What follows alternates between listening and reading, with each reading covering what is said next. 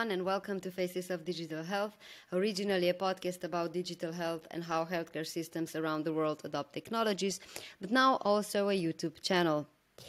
Today's discussion is one of the discussions that were recorded for the purpose of the movie Overdose: How Can We Prevent Medication Errors? You can find the movie on the YouTube channel, and I also added the link in the show notes. But to share the full interviews with the speakers, you can listen today in this episode to Dr. David W. Bates, an MD from Harvard, who is a patient safety expert and did a lot of research of the effects that computers and IT have on physicians. Various research papers show that 90 to 96% of alerts get overlooked by physicians. So in this discussion, you're going to hear why is medication prescribing challenging for physicians, what kind of errors are happening in the process, and why our current systems, IT systems that physicians use, more often than not, still very frustrating. Dr. Bates is an authority in this field. He published over 700 peer-reviewed articles, so he's definitely got a lot of knowledge on the topic. Enjoy the show, see the documentary as well, and if you're interested in other topics as well, browse the YouTube channel or go to www.facesofdigitalhealth.com. Dr. Bates, you've published over 700 peer-reviewed papers. Can you tell me a little bit about your background? Why is patient safety important to you? How did you get into this field? Sure. I'm a general internist, so I take care of patients who with all different sorts of problems. And my research interests have focused largely on patient safety. When I trained, it wasn't that obvious to me that patient safety was a big problem. I knew that there were some issues. But when I started doing my research training, there was a very important study that was published, which came out of Harvard, where I was doing my fellowship. And that study showed that that harm related to the care that was given was actually much more frequent than people had thought, and much of it was related to medications. So that was really the thing that kind of got me started in the area that I work in. Did you ever experience yourself, in your clinical practice, like an occurrence of medication-related errors? Do you have any examples that you could perhaps share? Yes, there was one instance which really had a big effect on me, and it was when I was training, and I was taking care of a patient, and he came in, and we were told that his high blood pressure was very severe, and they'd done as much as they could to control it outside the hospital, but they just hadn't been able to control it. And he was on a lot of medications. I was, at the time, working with a medical student who was training to be an intern. We call them a sub-intern. And the medical student went over the medications with the patient. And there was one medication, which is a very strong medication for lowering the blood pressure. And it came in two dosages. One was 2.5 milligrams. The other was 20 milligrams. And because this patient had very hard to control high blood pressure, we incorrectly assumed that he was taking the higher of those two dosages. And when we gave him that medication, his blood pressure actually immediately dropped to way below what was expected, and he had a small heart attack. And that was a really upsetting instance for me. I kind of couldn't believe that we had not worked out exactly what the dosage of his medication had been. And, we had tried, but we obviously just did not get it correct. It seems to me like that's the sort of thing that the medical system should always know. And that case really upset me and stuck with me. So how big of a problem is medication-related safety today? We've got new technological solutions that are trying to support and prevent errors, but how far have we come? Can we talk about any numbers? Sure. I mean, it's still a big problem. When the Harvard Medical Practice study was done, medication safety was the single largest cause of harm, although there are many others. Now, since that time, we've made many changes that have improved medication safety. So, for example, drugs are now prescribed using the computer, and the prescriptions can be checked for problems like the dosages and how often they should be given, and many things like that. In addition, when medications are given to patients, they're all barcoded in most developed countries, and so then you can verify that exactly the right medication is being given. And there are additional checks when the medication is actually administered to the patient. With all of that, we think we've made a reasonably big difference in terms of medication safety. Maybe it's decreased by half, but we also have now many more medications, more potent medications, and the problem still exists. And much more work has been done inside the hospital than outside the hospital. And now people are spending more time outside the hospital and taking lots of medications outside the hospital that they only used to take inside the hospital. So bottom line, it's still a big problem. Okay, so if I understand correctly, the problem somehow transfers a little bit in the outpatient setting because now patients are basically taking a lot of medications in an uncontrolled environment at their home. Correct. For example, in cancer chemotherapy, we used to admit people to the hospital all the time if they were going to get intensive chemotherapy. Now much more of that is done outside the hospital, and often the patient themselves is in charge of deciding exactly how much to take. If you take too big a dose of your chemotherapy, that can cause really serious problems. Similarly, we now have a lot of immunosuppressive drugs, which are very good for treating a lot of diseases like Crohn's disease and multiple sclerosis, for example. But they also can cause really serious illness if they are not used correctly or if the patient takes too much of them.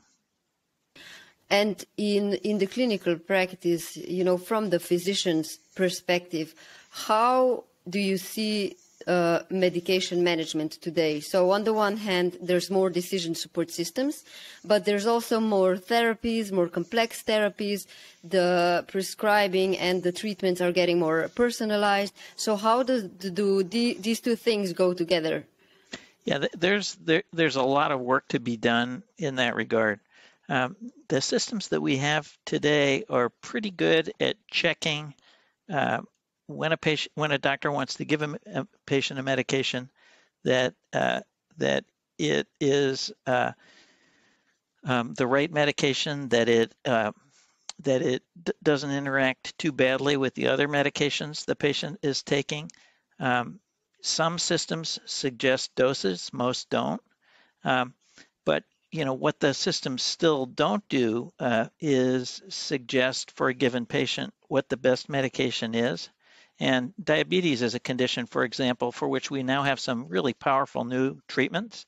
But it's very hard for doctors to keep up with all those treatments and to figure out for an individual patient, what is the next best medication for you. That's really hard.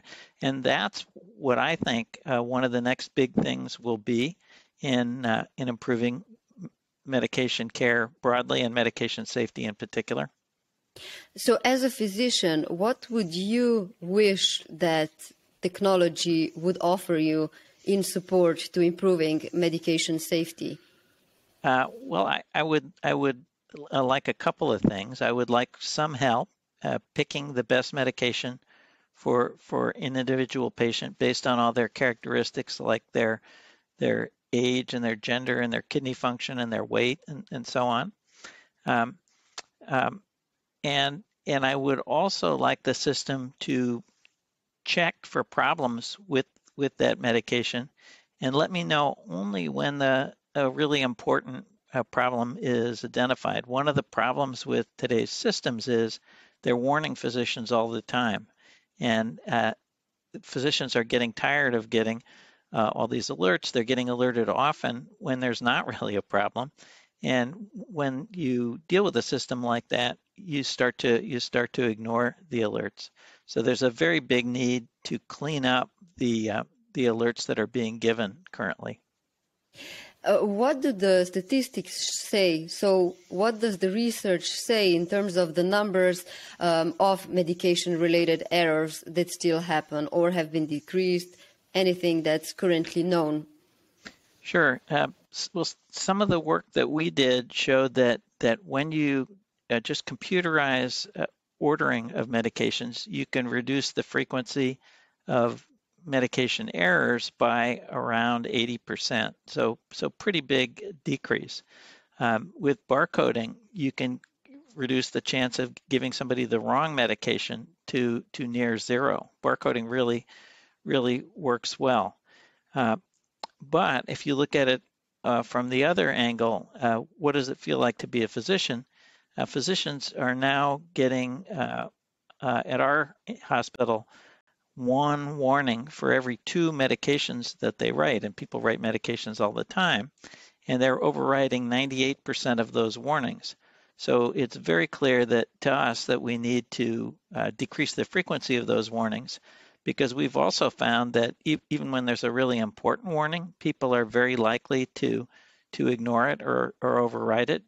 Again, just because they're getting so many warnings, and it's hard to sort out what's really important from what's not. To which extent do you think that in the future the decision support systems could potentially take over too much of the cognitive burden, that physicians have to put in prescribing? Yeah, that's a good question. I think that they're not going to take over entirely. I mean, it's like in many ways flying a plane. The planes that people are flying today are vastly safer than they were in the past, but the pilot is still making the calls and flying the plane. So I think it will be like that. There have been some instances in which you get to very high levels of safety. For example, in radiotherapy, the levels of safety are now very, very high. The machines make a lot of suggestions. And even when the suggestion that the machine is making is wrong, I can't hear you at the moment, so I'm not sure if something's wrong with your microphone. I think can you hear me now? Oh, right. Okay. I think can you say something? Sure. Okay, yeah, I think it's good now. Yeah, so let's, sorry about that. Can we just repeat Sure. Can you start from the beginning? Yeah. Yeah. Let's see, this question was about, within areas where they've gotten to a very high level of safety, like radiotherapy, what they've found is that the radiotherapists get so used to the machine being correct that even when it makes a mistake, they often feel like it has to be correct because it's correct so much of the time. So that's an instance in which there have been some really serious injuries that have been caused by clinicians putting too much trust in the machine. We're a long ways from that with respect to medication safety today, I would say. I've asked you, we've been through this a little bit over the discussion, but still you've done a lot of research about the usefulness of decision support systems and IT in the clinical practice. So I wonder, what do you see as the most promising and the most problematic parts of these solutions? Yeah, well, just computerizing the process of prescribing makes a huge difference. For one thing, you don't have the problem of handwriting anymore. And we've showed that when you do computerize the process, it reduces the error rate an enormous amount. Now, to really get a lot of clinical benefit, you have to layer on top good clinical decision support. And that's decision support that makes suggestions when they're needed, but doesn't make them when they're not needed. And so that, I think, is really, what we need to continue to work on to get to the next level. And what about the benefits, perhaps? Okay, yeah, so basically you mentioned that, but okay, so what about some of the issues that are introduced due to technology, such as the one that we mentioned, that patients can unintentionally over-rely on technology? Mm-hmm. So that's a concern too. And anytime you introduce a new technology, it will create some new errors, and it's very important to look for those and monitor, and then make changes to the technology to try and get rid of them. And it's really a new frontier, giving patients a lot of this technology that, for example, they can use at home. I'm quite optimistic, for example, that apps will be very helpful for patients in managing many of their chronic diseases, like diabetes. But you also just have to be very careful when you're making specific suggestions to a patient. For example, if you're telling a diabetic how much insulin to take, and they take too much, that is a dangerous thing. So areas like that are regulated more tightly than, say, a wellness app which helps you exercise more and lose weight, that kind of thing, because that's relatively safer. You mentioned before that the introduction of technology causes a certain level of new burden to the clinicians in the clinical practice, and we see that clinicians often complain about these systems. Either they fear that they're not going to do something right, that the system is going to break because of them, or that the Wi-Fi is not working correctly, or some other systemic glitches that happen that basically prevent, for example, a nurse to administer a medication to the patient because something is not allowing her to do so. So, from that perspective, what does the research show about the effect of these kind of issues on the clinical work and also on medication safety? Yeah, the evidence is very compelling that medication safety is much greater if you're using technology. And I sometimes use an analogy here of what it's like to fly a plane. In aviation, things are vastly safer than they were 20 years ago, before they were using all these instruments and had as many safety checks in place. And think about getting onto a plane and you're about to fly. If you looked over to the cockpit and saw that the pilot had no instruments, how would you feel about that? Pilots have instruments that go wrong and create problems all the time, and doctors do too. So I guess what I would say is, even though people sometimes complain about these things, the net is much higher levels of safety.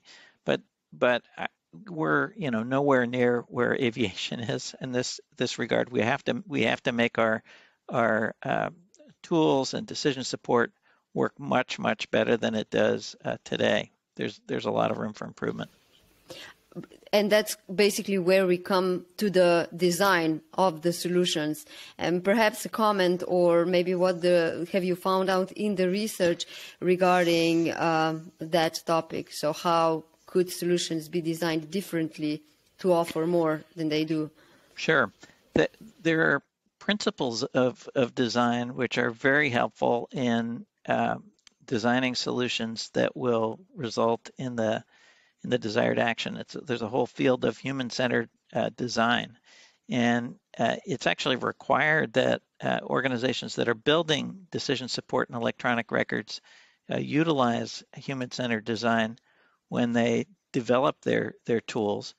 But if you look carefully at how they've actually done things, many of them do not do that. They don't follow a lot of the rules for design, and that predictably results in solutions that don't work as well as they should. A colleague of mine, Dr. Raj Ratwani, who's at MedStar in Washington, D.C., has done a lot of this, and he found of 9 major health IT vendors that they evaluated, something like only 3 or 4 really utilized user-centered design well, and many of the others either didn't use it at all or said they did, but they didn't really employ it. And if you look at the usability characteristics of the leading healthcare IT vendors, they are just not very good. If you want to look at what a really good design is, for example, Google, just the Google search tool gets very high ratings. An example of a technology that people use regularly that does not is Excel. Microsoft Excel is quite hard to use, and that gets fairly low ratings. But the ratings of most of the healthcare IT systems are around the level of Excel or below it. So there's just a lot of work to do in terms of designing things in ways that are easier for people to use. How do you think that impacts the whole area of patient and medication safety? Because in the article that was kind of reviewing the two Aries human documents 20 years later, one of the findings is, and it's quite an obvious one, that you can have the best software in theory, but if it's not used correctly, then it's not going to bring the benefits. And it kind of alludes to the importance of support and training and very non-technical sides of technology adoption and introduction. Yeah. I think support is a very, very important. I think training is sometimes overrated. I mean, if software is poorly designed, it's hard to train people enough to have them use it effectively. And so I think, this support and is really probably more important than training. Personally, you should have some training, but if software is really good and really well designed, you don't need a lot of training. And I think a lot of the benefit comes from how these tools are designed, and if you then look at how they perform and iteratively make changes to them, they will get better. I think we haven't been as good at making iterative changes as we probably need to be. And in the U.S., we just went through a major change. So the government made available a large sums of money, and organizations got that money if they adopted systems. And we had very rapid adoption across the whole country of commercial applications. So the incentives to the vendors in that situation were to get the systems out there and get people to use them, and that's what they're doing. Now we're in a different period. We need to refine those systems and make them work better for people, and that's taking some time. When it comes to design and medication safety, one kind of non-technical thing is also the design of medications.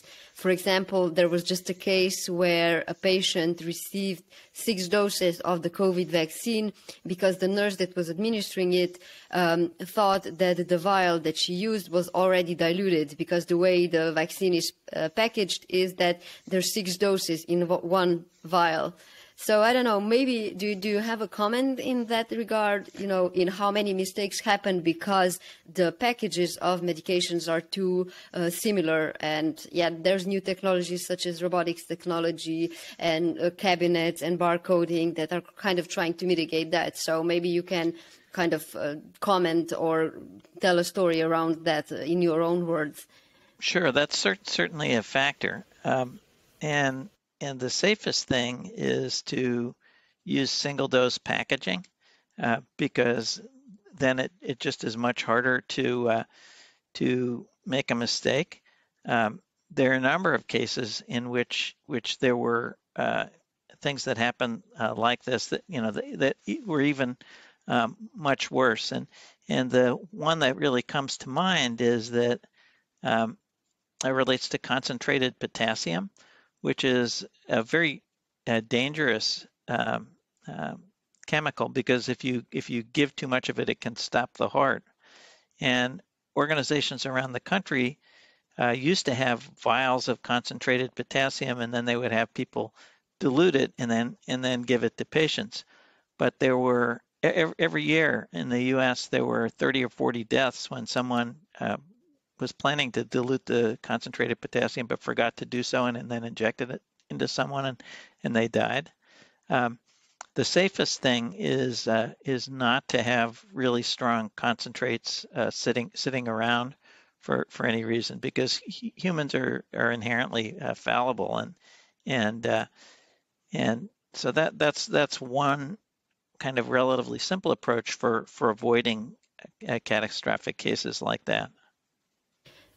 One question that I was also thinking about when kind of doing a mind map of this topic was that, for example, in the case I mentioned, when a patient received 6 doses of the COVID vaccine, she's obviously now being observed, but for the moment she seems to be fine. And when it comes to medication-related errors, oftentimes they wouldn't really cause patient harm, or at least not too much patient harm. So what's your kind of opinion about that? Does that make it so the whole topic a little less worrisome, because there's only a small percentage perhaps of really, really dangerous or fatal mistakes? Yeah, there are plenty of patients who are harmed by medications. And you're right in that the chances that any individual medication error will result in an injury are relatively low. The number of injuries, because we use so many medications, is actually pretty high. We found that the chance of any individual medication error resulting in an adverse drug event is about 1 in 100. So that might seem like a low number, but the thing is, people take so many medications that there are a lot of adverse drug events. My approach in research has mostly been to count the adverse drug events, or numbers of injuries due to drugs, because those are all things that people care about, and we care about medication errors too. But as you pointed out, sorry about that. But as you pointed out, the chance of being harmed by any individual error is relatively low. So I guess that's kind of reassuring in a way. It is, yeah. Yeah.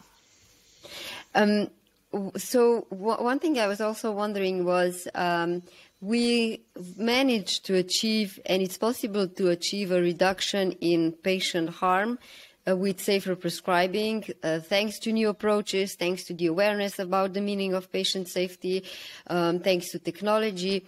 But to which extent do you think that mistakes can be eliminated? Should we just accept the fact that it's not possible to prevent all errors? What's your aspect on the amount of harm that can be prevented?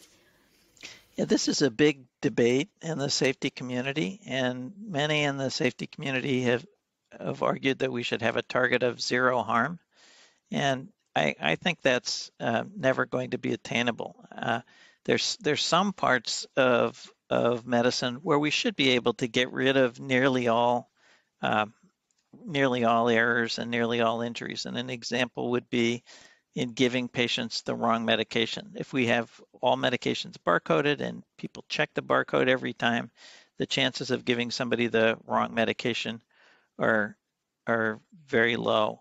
There have been some catastrophic injuries that have and deaths that have been caused by situations like that. So a classic example is when adult strength heparin is put in the neonatal intensive care unit, so where there are a lot of babies, and if you give a baby a dose of adult strength heparin, they predictably will die.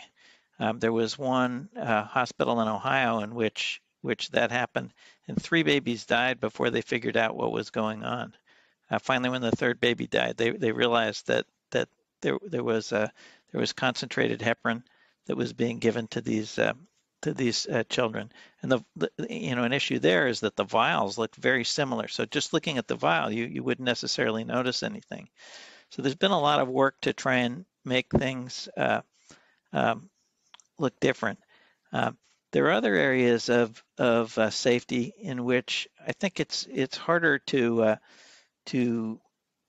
make a big difference. We'll be able to make things safer, but we aren't going to be able to eliminate all harm. In aviation, if the weather is really horrible, they just don't fly. But there are times in medicine when somebody's really sick, you have to do an operation on them. And some of my friends who are pilots have likened some of the things that we do, say in surgery, to flying a plane upside down in a storm. You just wouldn't do that in a commercial aviation. So I think we can make things a lot safer than they are today, but I don't think we'll ever get to zero harm. You led the WHO International Multi-Stakeholder Priority Working Group to identify a set of global priorities for patient safety research. And the interesting thing to me there was that adverse drug events and medications ranked 10th, but the top 3 are very human factor centered, so lack of communication and coordination, latent organizational failures, poor safety culture, and blame-oriented processes. Can you perhaps briefly talk about these points in light of medication-related patient safety? Sure, and those are all overarching things, and they are all really important. So let me start with lack of coordination and communication. Delivering good medical care is inherently very coordination and communication intensive, but in the hospital today, we'll often have 4 or 5 different teams seeing one patient. And for them to all stay on the same page about what's going on with the patient and what they want to do is very hard. And that, frankly, does not work as well as it should. Similarly, when somebody's been in the hospital and then they go home, often the information that's given from the person taking care of them in the hospital to the person who's caring for them later is not as good as it should be. So there are many instances like that where we need to work on putting in place better communication.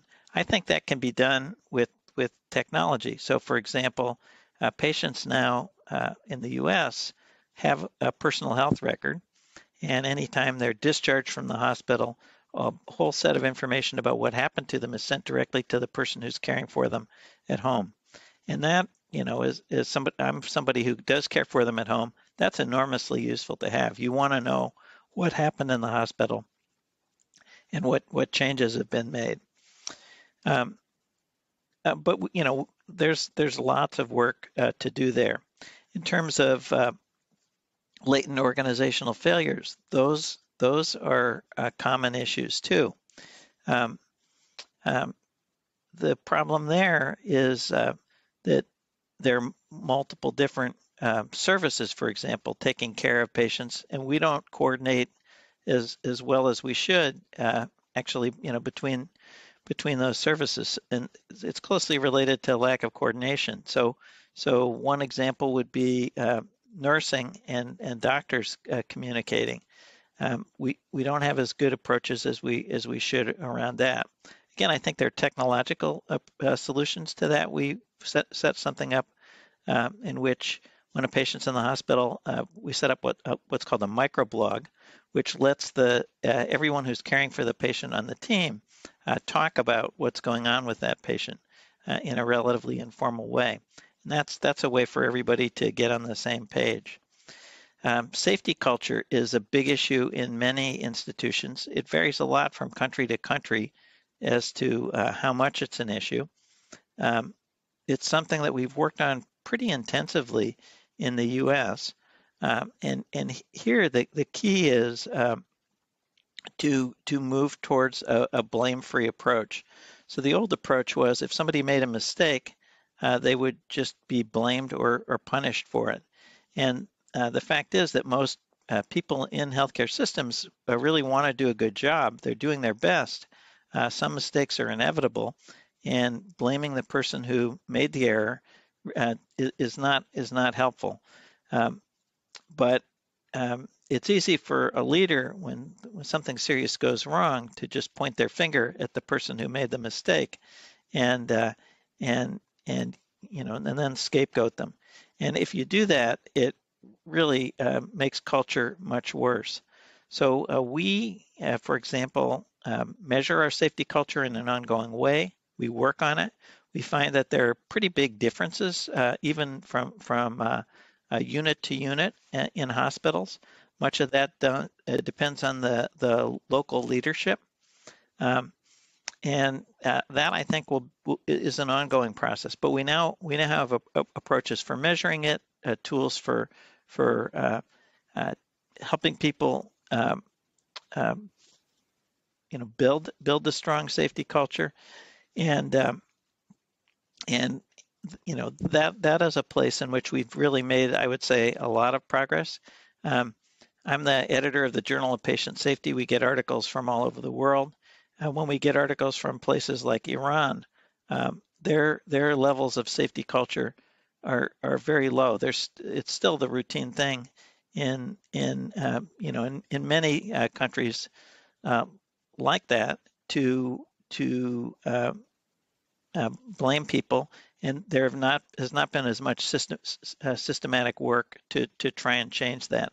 And it takes a long time. It probably took 10 or 20 years in the States to change it. And still, how much that has changed is very uneven. If you go to some small hospitals, there may still be a blame-oriented approach. So that's a long-term thing that needs to be addressed in healthcare. Leadership is very important in changing the culture, which is very resistant to change. So perhaps as a last question, what advice, message, or what good examples of change could you perhaps mention? What's the best approach in trying to change the culture? Well, I think it's critical for leaders to learn about patient safety and learn about patient safety culture and what it takes to maintain good safety culture. There's some terrific examples of how organizations responded to even very serious accidents in ways that were positive.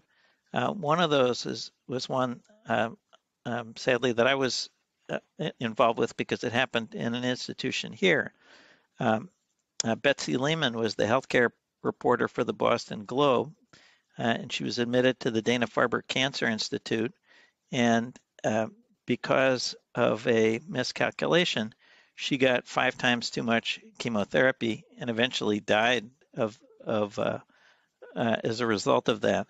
And the institution took that accident and learned a great deal from it, and really changed many of their processes.